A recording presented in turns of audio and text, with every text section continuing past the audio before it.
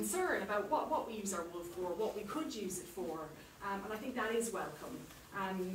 You will hear, you know, sheep farmers aren't getting a very good price for their wool, and that is a bit of a challenge and a frustration to them, because we're constantly bombarded with being told to be more environmentally aware and friendly in what we do, and yet we have this low carbon product that's purely natural, and we do very little with it. So I mean, it's wonderful. I think this is probably the most added value you could do to wool, and it's fabulous to see. I have been fortunate over the maybe last couple of years to be gifted one or two little lovely items of felt work, some little pictures. But I think my most recent piece, Elizabeth, there you are, this gifted to me by Elizabeth Redding from who I know from a former life and different aspects. Don't live too far away from each other. But what made this particularly special for me was that it was made from wool from our own sheep.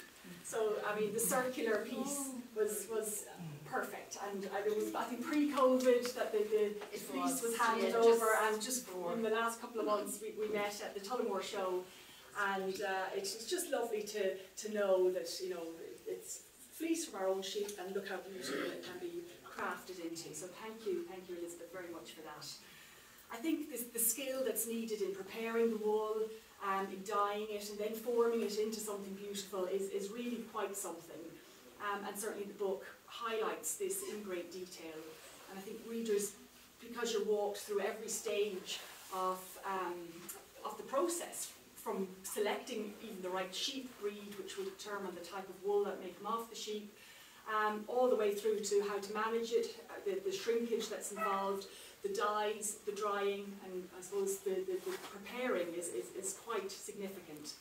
So I really am in awe, genuinely, of the community of felters and indeed sheep farmers who support this and who have contributed to this book.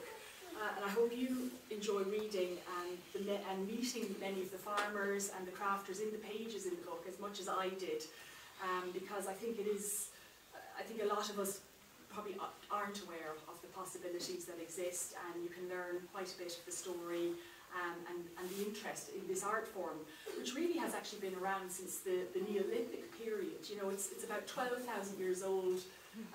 Some of this, you know, of this craft work, and certainly, you know, there's food for thought in that, I think. I really do look forward to you all flourishing in what you do and in your craft. And I'm particularly encouraged by your desire to explore the use of Irish wool for the purposes of felt making. I know not all wool is suitable for all types of felt making, but I think where it is, it's great if you can use Irish wool. And certainly exploring the uses of Irish wool in the wider Irish economy is something I'm particularly passionate about. I commissioned a study on the feasibility of Irish wool and its uses. And we now have an Irish Grown Wool Council formed, which will explore these ideas further. So it's great to have some of the members here today. And I suppose the many potentials from the use of wool, not only in crafting, you know, whether it's sweaters and blankets or in felting, but also there are other maybe less known uses that will come out of all of this work, whether it's for insulation and indeed even fertilisers. So the potential is vast here. We just really have to try and harness it in the best possible way. So I think wool has so many benefits for beneficial properties for society. As I said, it's low carbon and it fits in very snugly, pardon the pun, into the circular economy too. And you know, that's what we're all about these days. So whether any of you have felted a picture or a handbag or a beautiful hat or even chocolates, I think it's just I think everything you want to know about how to do this is in the book, and I think you can see what can be done on the walls around us. So look, thank you very much. A real pleasure to be here. I hope you enjoy the exhibition. It's open until for the remainder of October, I believe. Yeah, 29. So spread the word. Yeah. Will the book be available for people to buy here as well? Yes, as well. Great. Yes, okay, well. We'll push that out.